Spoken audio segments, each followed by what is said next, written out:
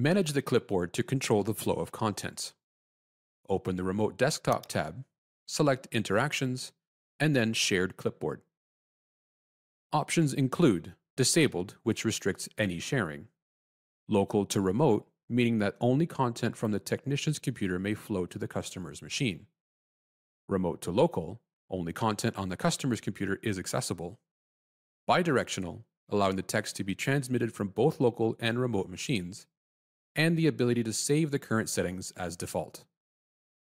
In this example, we will allow for sharing only from the technician machine to the customer's device.